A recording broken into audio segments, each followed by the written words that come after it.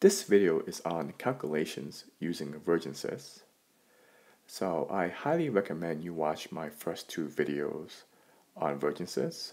You will not understand this video unless you watch my first two videos on vergences. So I have here a lens. This is a representation of a lens, a 10 diopter lens. And here is a representation of an object. And this object is 20 centimeters away from the lens, and the object is 1 centimeter tall. So if you can imagine yourself over here and you look through the lens, you will see an image. Right? This image will be either right side up, upside down, larger or smaller.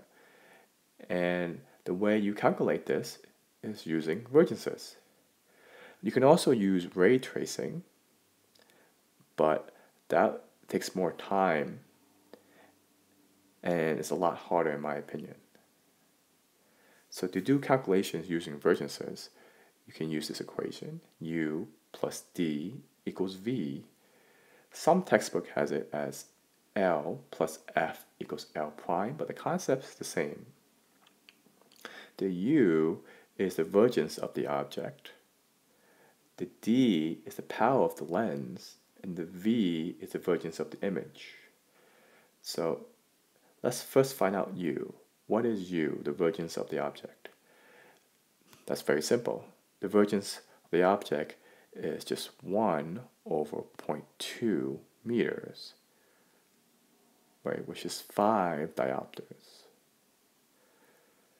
In this case, it's actually minus 5 diopters because the vergence that hits the lens, the vergence of the object, is diverting. It's a diverting vergence. So if you could imagine a circle, which is a wavefront, if you could imagine a circle that surrounds the object and it has a diameter of 20 centimeters. So the circle is a wavefront, and because it's a diverting wavefront, you have minus 5 diopters. So the U is minus 5 diopters. The D is just the power of the lens, which is positive 10 diopters. And the V is very simple. You add the two numbers, you get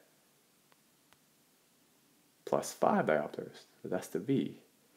So the vergence, the wavefront that leaves the lens, is positive 5 diopters.